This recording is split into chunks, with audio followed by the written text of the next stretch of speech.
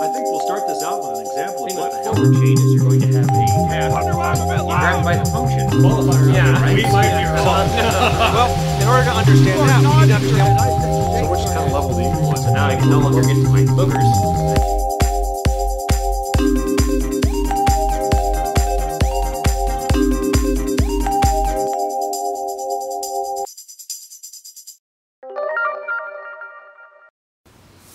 You may or may not have learned a lot about natural selection in the past, but it's an opportunity to understand how sciences and how sciences and branches of science come together.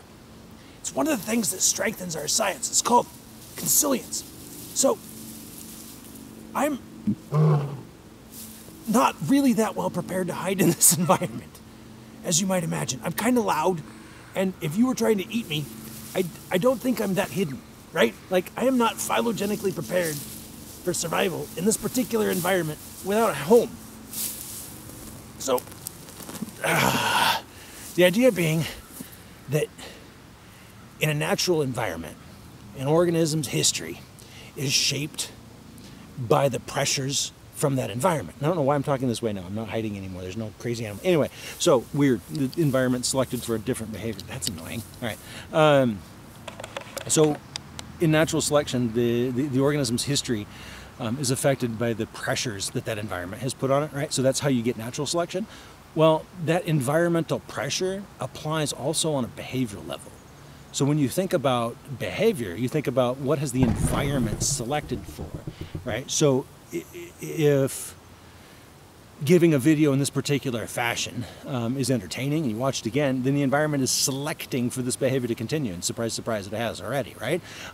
It's just like how an organism survives a species survives over time.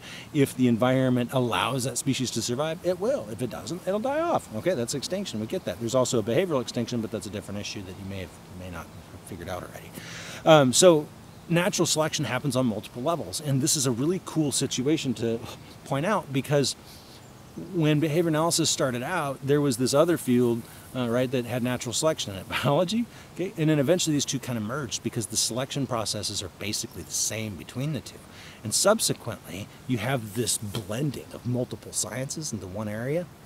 Bang. So that's really awesome.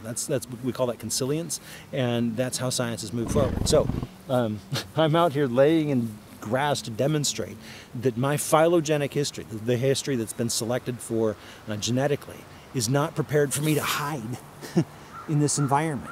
If there were lions around, I wouldn't do very well. And I think that even if I go back here, I think it's still rather obvious that I was here-ish. Right? And you might even see my bald head. I don't know, but science is cool. And that's what this message is all about. See you later.